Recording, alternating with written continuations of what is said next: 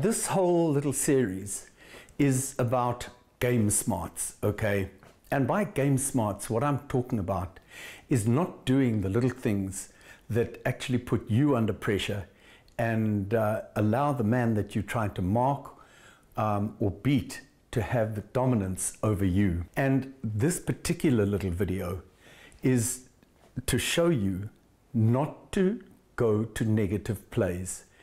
And particularly, don't try and steal the ball, because what I see so many people doing is they've got a player going back, he's already at the ball, and what they're trying to do is to either run past and steal the ball from him. That's exactly what he wants you to do, okay? He wants you to run past and try and steal the ball, because all he does is hook you. He's already got the ball. Now you're running along to make that little hook, and he just taps it past you.